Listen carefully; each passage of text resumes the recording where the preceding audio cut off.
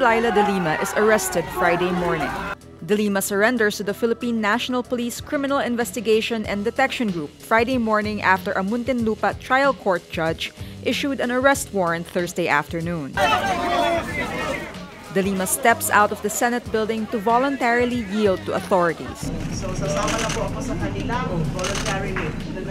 Cellphone baba. Cellphone baba. Malalampasan ko rin po lahat.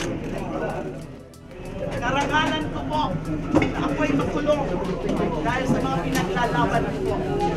One of De Lima's co-accused, her former driver Ronnie Dayan, was arrested Thursday night in Pangasinan. De Lima's lawyer Alex Padilla says they plan to bring the case to the Supreme Court later during the day. De Lima's arrest is the culmination of a 5-month high-profile investigation of her alleged links to drug lords detained in the state penitentiary. She says charges were fabricated by the administration to silence her. De Lima earlier led a Senate probe into the alleged involvement of President Rodrigo Duterte in extrajudicial killings in Davao City when he was mayor, but that probe cost her her leadership of the Senate Justice Committee. Malacanang welcomed the arrest as a major step forward in its war on drugs, while Liberal Party politicians and sectors supporting De Lima say it's simple persecution. Speaker Pantaleon Alvarez says De Lima's arrest is proof that the country's judicial system is working. But Vice President Leni Robredo slams the arrest and accuses the Duterte administration of circumventing due process to silence De Lima. Robredo says, quote, "Our history as a nation is marred by instances where government officials use the processes of criminal justice to cow, silence, and eliminate critics." Robredo also warns the public to be vigilant and hold the government accountable for its actions, and to fight for the right to speak dissent. The eldest daughter of President Rodrigo Duterte slammed Lingayen Dagupan Archbishop Socrates Villegas for saying her father single-handedly defaced the memory of the EDSA People Power Revolution. She says that Villegas is truly, madly, deeply worse than 100 President Dutertes. Sara Duterte said her father understands the significance of the 1986 revolution, recalling how on that day he had told his children never to forget the event.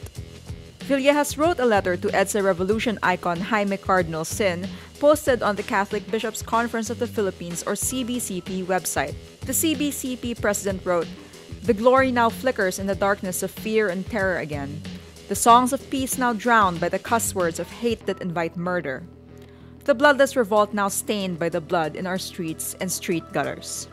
Though she recognizes the importance of the EDSA revolution, Mayor Duterte says, "You preach about freedom as if you invented it, as if it's your gift to us. Let me tell you what freedom is. It is to live a life that is free from your selective moral standard. This is what the meaning of EDSA is." Critics of the Duterte administration, including Vice President Leni Robredo, expressed disappointment over the simple and quiet EDSA Revolution anniversary being held this year. But the palace has said the government is not downgrading the celebration.